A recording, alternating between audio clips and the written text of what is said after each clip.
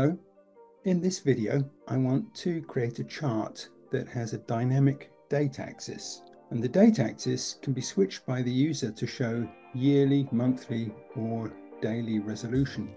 This is really useful if you want to look at a trend, a timeline, with the ability to zoom in on pieces of the timeline and see those in more detail. I'm going to look at how to do that in Power BI. Throughout the video, I'm going to show building using the InterWorks dataset. So if you have that and want to build along, you'll be able to use that. So let's start by looking at the standard functionality and using a parameter. And the parameter is going to switch the axis out in our view and change the date resolution for us. So to build the parameter, I go into the report view and I select the modeling ribbon, and in there you'll find a button to create a new parameter. And in this I'm going to select the option to create a parameter based on fields. Now my data model already contains a calendar table, a date dimension, and that gives me actually everything that I'm going to need for this switching. The date table has one row for every date in my date range, and it includes columns that give me the individual dates, the start of the month date, the start of the quarter date, and the start of the year date. And I'm going to add each of these fields to my parameter so that when I switch the parameter, it'll actually select one of these columns and bring that into a view for me. You can think of it as building a date table just like you see on the right of the screen, and we can use the parameter to add a slicer to our view, and if we select an individual selection there, for example date or start of month, it'll actually reduce the columns in that table and just bring in the columns we've selected. So that's a really useful and simple way of building out a switchable date scale. And we can see this in action in this chart here. We've actually built the chart, the line chart, using the parameter date. And you can see that as we change the switch parameter on the left, then the column that's brought in is different. So we're going from date to start of month, to start of quarter, and to start of year. And that's actually giving us the data points that you see on the line chart on the right. And in fact, what's happening here is we're taking a table effectively with multiple columns, and we're switching out the column that we're using to build our line chart on the right. All right, so this is effectively a column switching method. And we can see that what the parameter has done is actually to add a table to our data model. And this table is actually visible. We can open it up and we can see the DAX expression that's being used. And it's quite an interesting table actually. The switching parameter uses a function called nameOf. And what the nameOf function does is it actually brings back the column that you've put in the arguments to the function, right? So for date, it's bringing back the date column. And for start of month, it's bringing back that start of month lookup, etc. So this approach is really good in as much as it's pretty simple to build, and the out-of-the-box functionality makes it easy for us as developers to put this together, but it's also pretty intuitive for users to use as well. It's a straightforward switch to change the granularity of your date axis. But there may be times when we want to have a little bit more functionality. What if we want to use a single switch to change the date resolution and the date range? Or what if we even want to automate that whole thing so that as the user drills in on a particular range of dates, the resolution automatically scales? For this, we're going to need to build some custom functionality and use some DAX expressions to do that. So let's take a look at what this might look like. Here you can see a custom table that has been built to allow us to switch this date range functionality. Unlike the parameter, which changes out columns, what this custom table does is it stacks different date ranges or different date resolutions effectively one on top of the other in the form of a union. Now I'm showing this in somewhat simplified form, but you can see the idea here pretty well. In both of these tables, if you look at the top part of the table, you can see that the dates go day by day. So we're going through different dates, stepping up one day at a time. And then in the bottom half, you can see that we've bolted on an extra piece of the table where the dates actually go in month steps. So we're switching from one month to the next month in a single step. And this means that, and you can see that we've got a granularity label and we've got an order label. If we filter this to a particular granularity, we actually have a very flexible way of changing the date resolution simply by bringing in those different dates. And we don't have to switch the column. We're actually using the same table, the same column throughout, but we're just filtering which pieces of it we use. The order column in our table actually does the same thing as we saw in a parameter.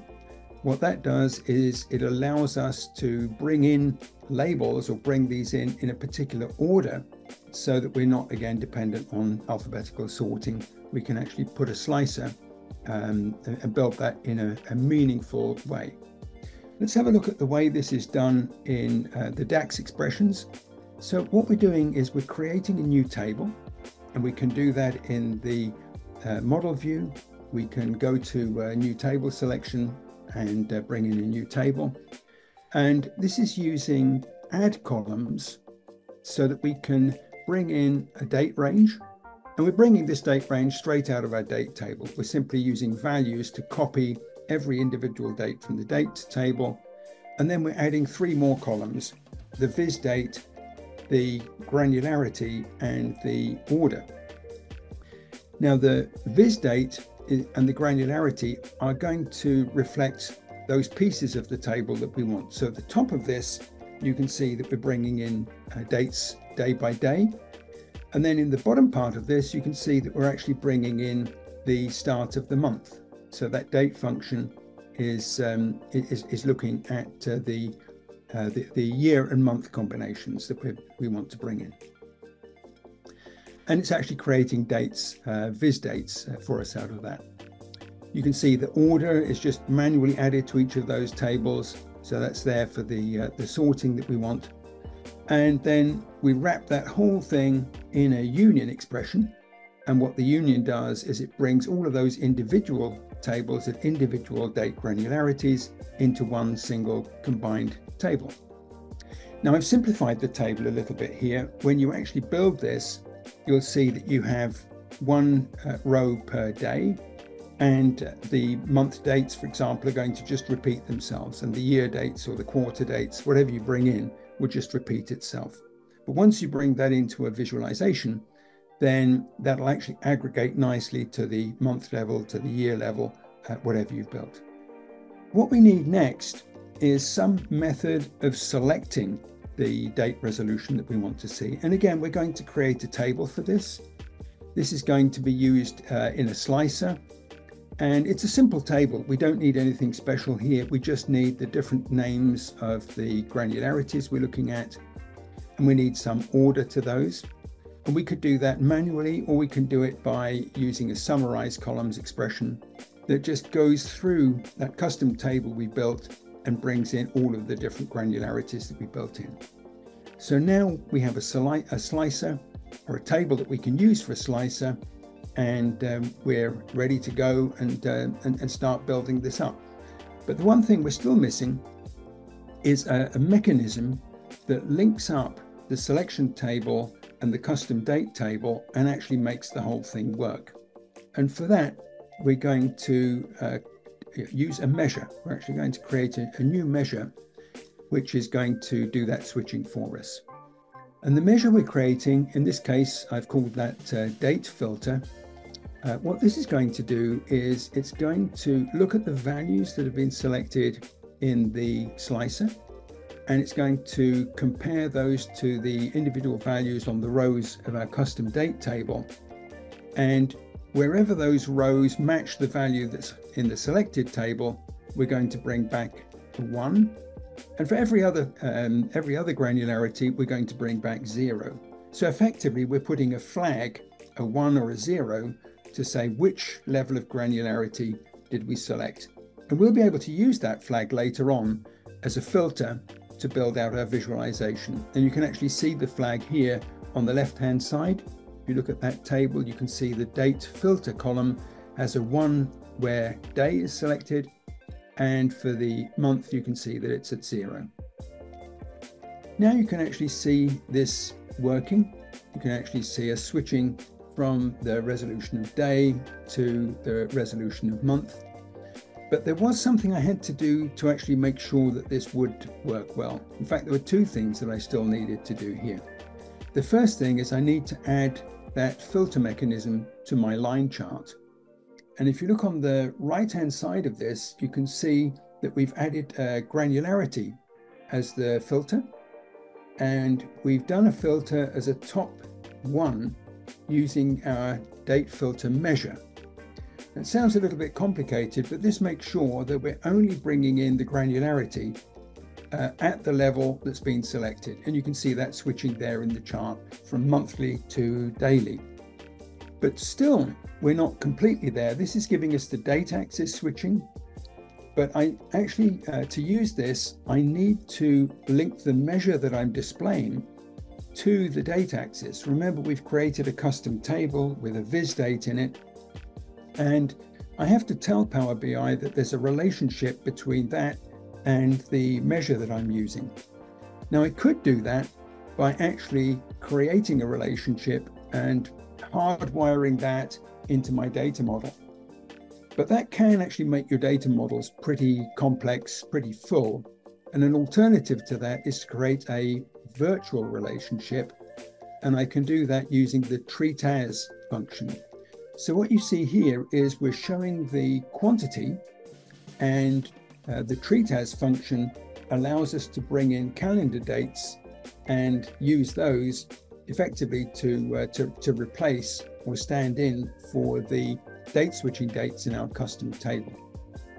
Just so you can see that if you look at the table on the left of this viz, you can see that the total quantity measure without the virtual relationship simply doesn't get split up. You see the total for the entire table everywhere. Once I add in that virtual relationship, you can see the column on the right is actually responding to the date split, and we're seeing what you'd expect to see, which is the breakdown in the chart. So that's a very flexible approach, and we can add functionality to this as well with actually relatively minor modifications. The next modification I'd like to look at is to switch the granularity of our date axis, so the resolution of our date axis, and the dates range. If you look at the chart here, the line chart, it's covering all of the dates in our data set. But I want to be able to select a specific range of dates, and according to that selection, change whether we see it daily or monthly. I'm going to do that with a simple tweak to our expression. Instead of bringing in the entire calendar lookup with the values, I'm actually going to bring in a specific date range in each piece of the table. So what you see here is the union has those two dates tables in it. It has the date granularity on top, and it has the month granularity on the bottom. And I've changed out the date range for a specific date range. Now, in this case, what I've done is I've said, if you select MTD, so month to date, I'm going to show you a daily level of granularity, and I'm only going to show you dates for April 2022. If you select year to date, you're going to get a date range from the beginning of the year up to the latest date in my data set. Now, I fixed the date ranges here just to keep the expression simple, but you can see the idea. It would be relatively simple to add your own date ranges to this and add your own granularity to this. And on the left, you can see how that works. So at the top, you can see we've selected month to date, and we're just looking at day by day data points for April. And on the bottom, we've got the year to date, which goes from January right through to the end of June, and it gives you one data point per month.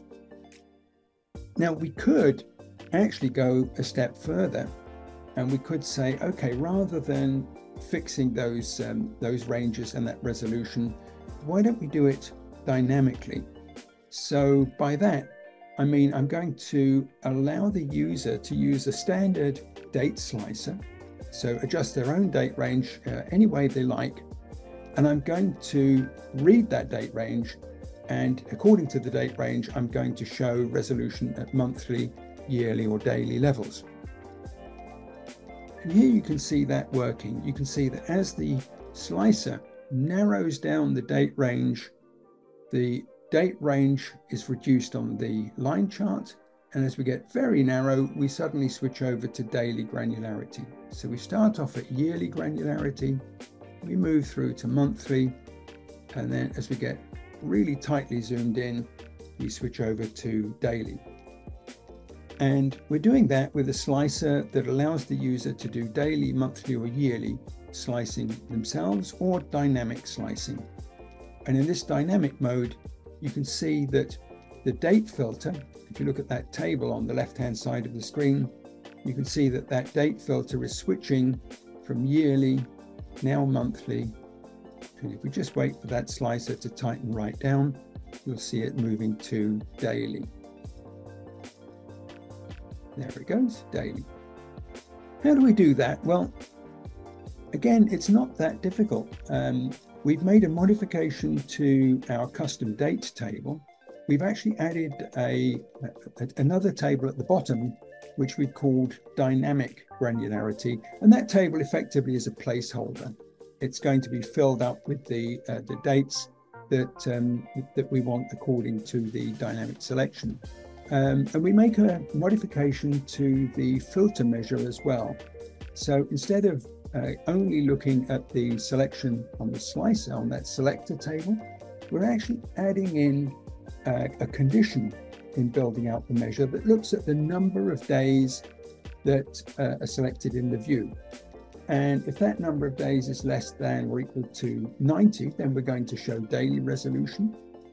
If we are above 90, but equal to or less than 730, then we'll go to monthly, and anything larger than that will show at yearly granularity. And you can see that the switch functionality is simply saying if any of these conditions are true, then we'll return a 1, and in all other cases, we'll return a 0. So it's a pretty standard use of switch functionality. And here again, you can see if we pull this all together, how this works. That modified dates table gives us the additional option for dynamic switching. So the user can select daily, monthly, or yearly, but they can also go to dynamic. You're seeing the date filter. As it tightens in, the date filter is being checked out by that switch calculation. And depending on which condition is met, the date filter is actually setting a 1 in our granularity filter, and we're using that to control the resolution of the visualization. So you have several options here, ranging from use of a pretty standard parameter function to switch columns, to a relatively basic custom table, and you've seen that we can add functionality to that so that we can switch the date range and the granularity at the same time, or we can even make the whole thing dynamic. This need seems like something that's fairly common, and but despite that, it took me quite a long time to find a solution and figure out how to use it. I would like to thank the contributors that I found on the web that helped me to understand this and put it together. And I hope that this summary is going to help you to create the solution that you want and save you many hours of research that I needed.